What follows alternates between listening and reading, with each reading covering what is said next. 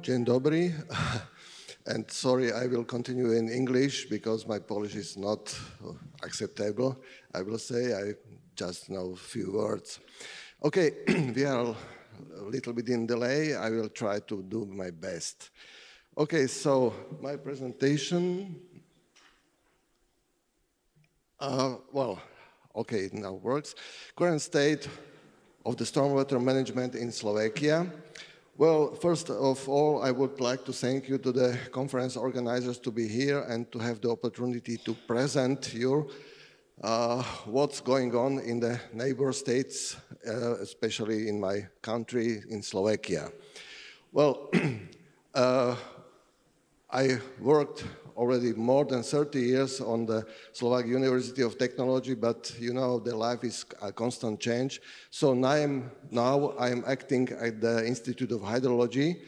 And well, just to be clear, I am specialized on the urban hydrology. So all of my presentation will be focused on the urban hydrology, so the stormwater management in cities and in urban areas. Okay, some basic facts according to the current status of the sewerage in Slovakia. Nearby 2/3 of the inhabitants are connected to the public sewerage systems. Well, more than 1,000 municipalities are equipped with the public sewer systems. Of total 3,000 municipalities, but well, the smallest municipality has 12 inhabitants. So, well, the major number or the prevailing number of the municipalities is already equipped. Well, but this is the basic problem of the sewerage in Slovakia.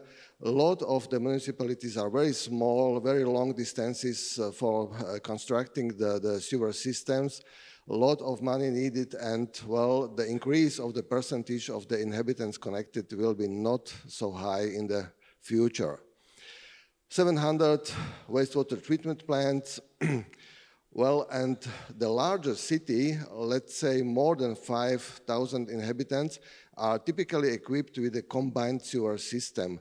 So this is the basic, well, let's say system which is used for the wastewater and, of course, the stormwater management in Slovakia.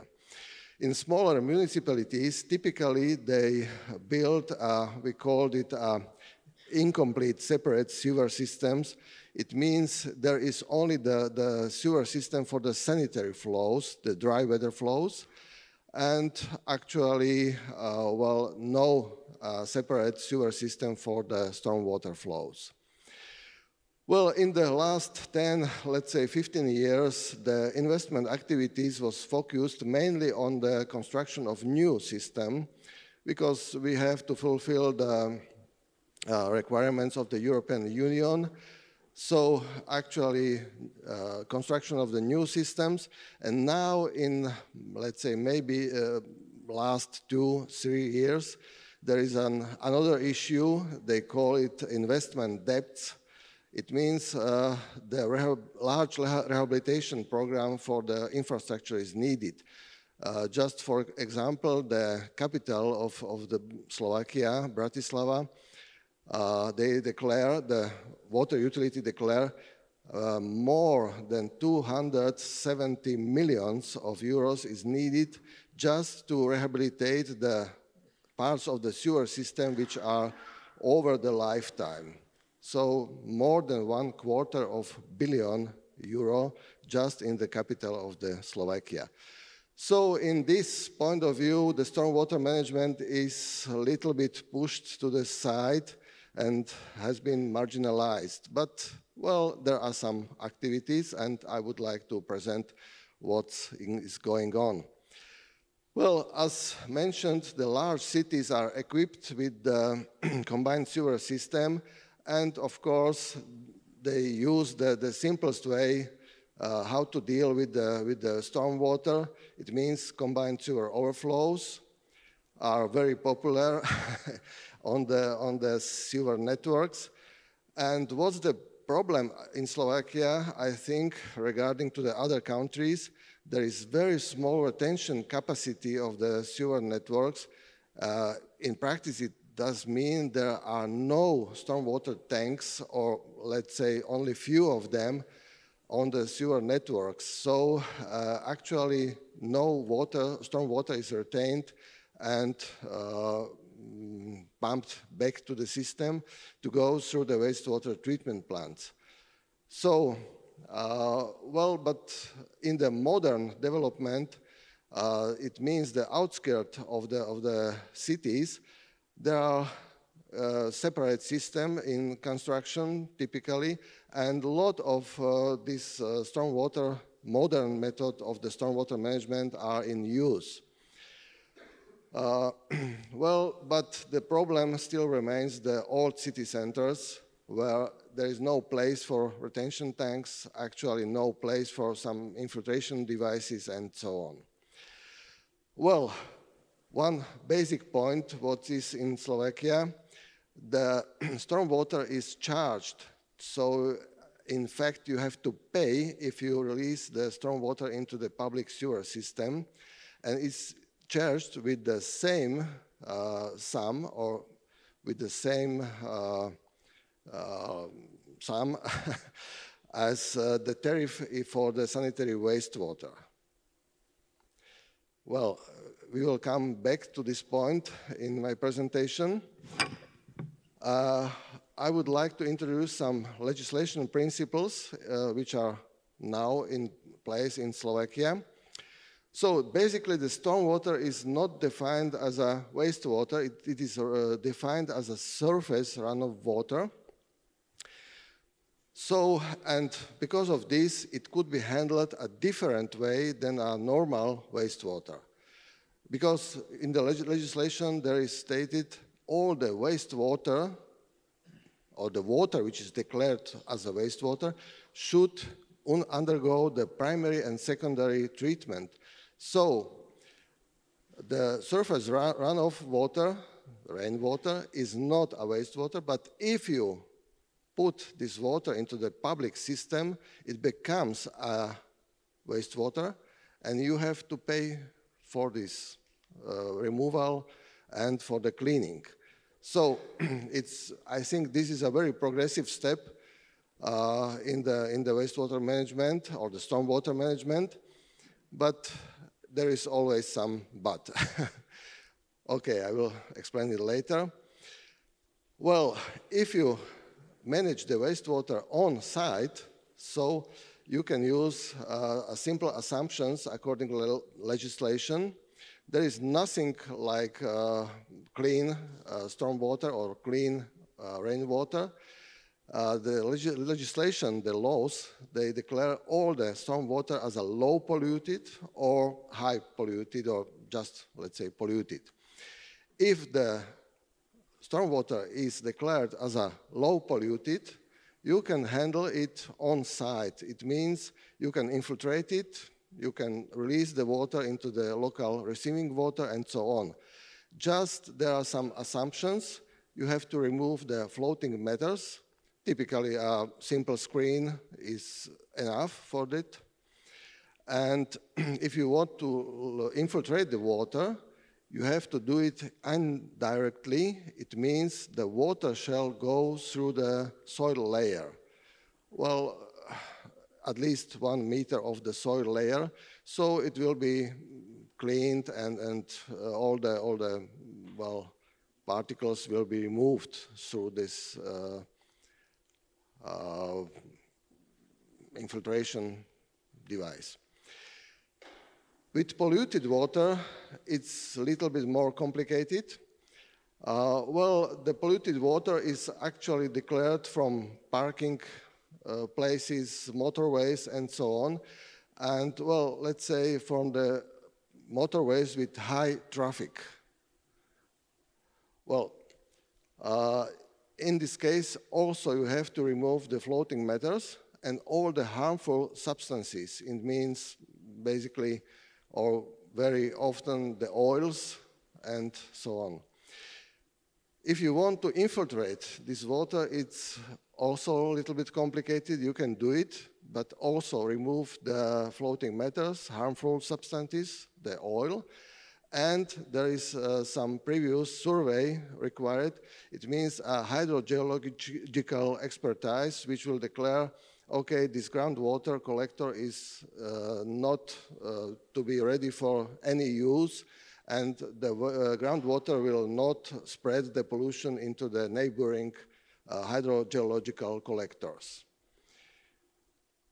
Okay. The legislation according the combined sewer overflows, well, there is a basic regulation in the water law which says wastewater from the sewer overflows can be discharged only during the wet weather conditions. Well, it sounds a little bit funny, but, well, it's not. Well, I made a lot of expertise work in this area, and sometimes you can find in the CSO chambers very critical status of the chambers, constructional status or operational status. So this is the basic rule. And of course, from the hydraulic rules, the basic approach is the mixing ratio, 1:4, which can be a little bit higher, 1:8. And for a large sewer systems, if there are more than 10 CSO chambers, you have to declare that the number of the CSO events is less than 15 in an average year. Well, what's the problems? Or what I see for the problems in the stormwater management in Slovakia? Well, the first problem is the small initiative of the state and local authorities. There are a lot of declarations, board of experts, and declaration how we should prepare our cities for the climate change, but actually in the practice is happening very, very small implementation of the stormwater management. Well, also, there are some of the cities, they have some urban drainage master plans, but prevailing majority, they have nothing like drainage master plans. Well, and if there are some master plans, the legal binding of the master plans is very low. There are some just very general statements what should we do, but there is no legal binding which will push the new developments and the new investments into the stormwater management. Well, also some municipalities, they have some such kind of disillusion. Well, they implement some measures for stormwater management, and now they realized the devices need some maintenance. It should be renovated, it should be operated, so very unusual, but this is also a problem. Well, the legislation, I told about the legislation, but all the legislation which is existing is focused on the releasing of the storm water into the receiving water or the groundwater. But what is missing is a general legislation which will push the investors to implement the new infrastructure for the stormwater management, a general legislation, and then is there a big lack for the legislation which will prescribe the design rules or construction operation of stormwater devices. Other problems is the charging of the water. It looks like a very progressive step, but on the other hand, the water utilities, they have actually an income from this when they deal with the stormwater, and therefore, if you will implement the modern stormwater management, it means the treatment on site, the water utilities, they lose actually their income. So because of that, the position of the water utilities is neutral. or even maybe negative to this modern stormwater utility management. Also, maybe the problem is that the hydrological status of the sewer network is very good. There are actually no floods. In the past, maybe just few of them, but the hydrological status is very good. And also the decision makings, if there are no legislation, of course, there will be some chaotic development in the stormwater management area. Okay, I will make it short because my time is up. Few examples from the capital of the Slovakia, Bratislava. You can see on the left side and rehabilitation of the tramway, which is in the city center, I will say. And from the same city, same municipality, same decision makers, and rehabilitation, which is maybe 1 kilometer from the first one, you see the difference. However, they declare it's semi-permeable pavements. I will say in 1 or 2 years it will be pavement without any infiltration, which what is typical for the municipalities in Slovakia. Other examples, this is the new shopping mall. You can see there are a lot of green roofs in the capital, but it's mainly driven by the eco-image of the developments or the investments company. They want to be very ecologic, progressive, and so on. So they build primarily the visible green infrastructure. It means the roofs, rainwater gardens, and so on. But that's all. Just the visible parts, the invisible infiltration devices, actually, they are not in place. Okay, this is also this roof. What's very interesting, this is a swimming pool, which is on the roof of the shopping mall. And, also an example from the city, from the city center of Bratislava, green roofs, which are very typical for the new developments. And one example which I recommend not to follow, this is a green roof which collapsed. And actually the problem was not the green roof, but the construction of the building. Actually, it is not a building for living, just a parking lots. And they collapsed from the 5th floor. We called it pancake effect. The 5th floor collapsed, then the 4th, 3rd, and now you have hole until the ground floor. Fortunately, this happens in the early morning, so no workers were there or no other persons. So very lucky.